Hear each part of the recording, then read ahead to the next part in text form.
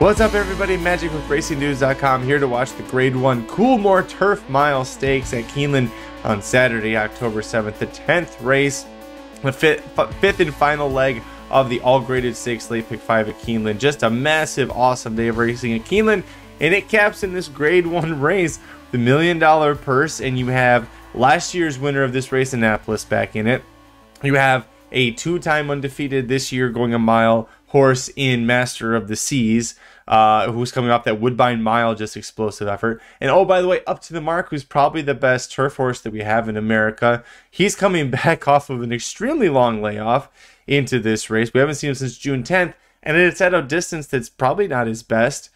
And they're trying to get him into the Breeders' Cup. So, so many different storylines to pay attention in this one. My pick, I loved Master of the Season, the Woodbine Mile. I thought it was super impressive. He's my single here. Up to the Mark, I'm just afraid it's going to be a little off coming back from that long break into his super tough Grade 1. I mean, he's got to face, even horses like a Tone, Set Piece, like Annapolis I mentioned. They're not schlubs. Like, it's not going to be an easy cakewalk for him here. And, of course, you have Master of the Seas. They're off. Good break for Pricho. I thought maybe Master of the Seas bobbled a tiny bit, but he likes to sit off anyways. Annapolis, Annapolis wants to lead. He's going to be able to clear over and at least run too wide outside of, who is that horse? Outside of the 2, Indestructible, heading that first turn. The 3, Stitch, is going to ride the rail in third with a Tone in fourth, and then quite the gap. English B is back there. Up to the Mark traveling with him, or I'm sorry, Up to the Mark is actually traveling just outside of Master of the Seas, and you have Set Piece back there. Harlan Estate is in mid-pack. 23-3, that's actually pretty slow for a turf mile, pretty sensible fractions. A horse like Set Piece, who's a stone closer, even, Up to the Mark and Master of the Seas, this is where they really prove their class, is despite the slow fractions, they still just blow past them. Annapolis is in the perfect spot, 47.3 seconds for the half mile. Annapolis is in a great spot, and he is more of a front runner than the other ones. He's a stalker. He makes his move right there. So Annapolis has the lead. He's got the jump on the 2 best horses behind him. Can he keep them at bay? Master of the Seas, he's going to get stuck behind horses. Nope, he got room there. He got room Up to the Mark. I don't know how Up to the Mark ended up behind Master of the Seas, but here he comes with a big Master of the Seas strikes to the front. Holy cow, Up to the Mark. Oh my gosh, he's going to be close. Up to the Mark rallying. I don't know if he's going to get there in time. Ooh. Wow, that finish. Holy smokes. You know what? In real time, I think Master of the Seas might have won the nose head bob on that. That is...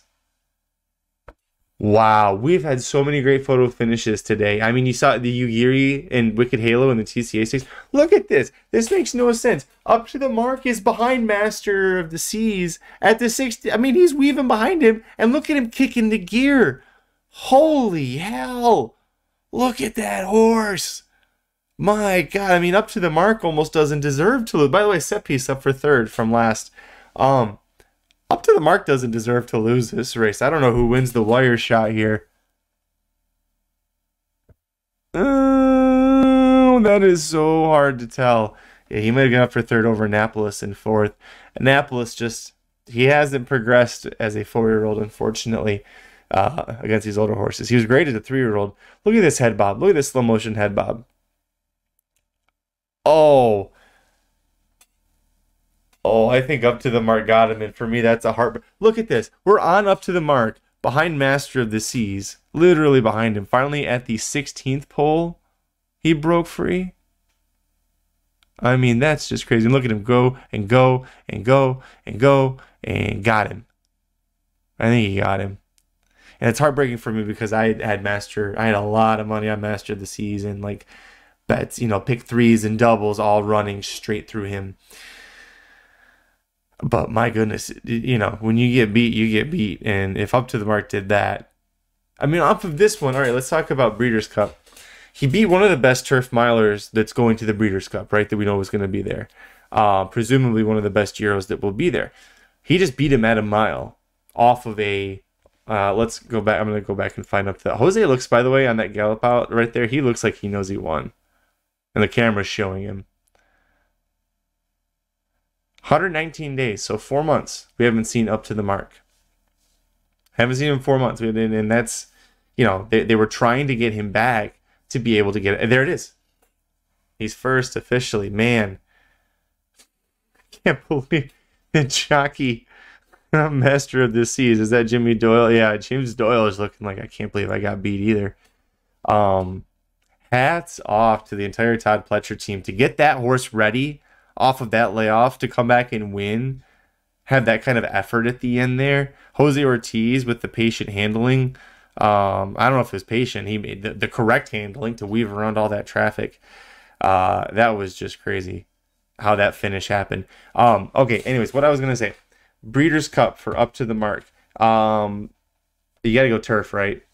Like, he was building to that before he got hurt. He, you know, a race at a mile, it was an allowance. But then he goes to a mile on the 16th, and he looks better, and an allowance race. And then he goes to the Grade 1 Maker's Mark Mile, and he runs a good third here at Keeneland, but it's a mile.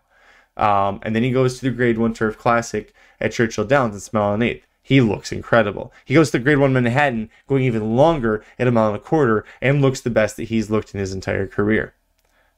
Until now.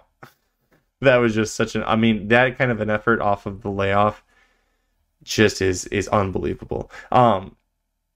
So, all of that said, you go Breeders' Cup Turf. You got the mile. He's got the rust knocked off. Jose Ortiz grinning from ear to ear as he should be. You go mile with this, or you go to the turf with this horse, I think. Jeez, what an incredible effort there. And then you go Pegasus World Cup Turf with him, and maybe you go overseas to Dubai, the Shima Classic, something like that. That's what I think you do with him. That's, the Americans don't get a horse of that kind of talent that he has very often. And by the way, fully Kentucky bred. Not this time, Kentucky Stallion. Go Zapper, American horse. Oh man, you finally got a good one on the turf for the Americans, I think. What do you think about this race? Tell me your thoughts down below in the comment section. Should he go mile? Should he go turf? Master of the Seas, I think, wants him to go up to the turf because Master of the Seas, I think, is winning the mile if this horse doesn't show up there. But tell me your thoughts down below in the comment section. Before you leave, click like on the video, subscribe to youtube.com/racingdudes, and visit racingdudes.com for free picks every race, every track, every day across the country. Until next time, good luck. RacingDudes.com is your home for the best free picks for every race, every track. It's Breeders' Cup season, and we've got wall-to-wall coverage of the World Championships. Subscribe to youtube.com/racingdudes right now. Click the notification bell. You never want to miss a single video. Want to make money betting horses? Bet with the Racing Dudes.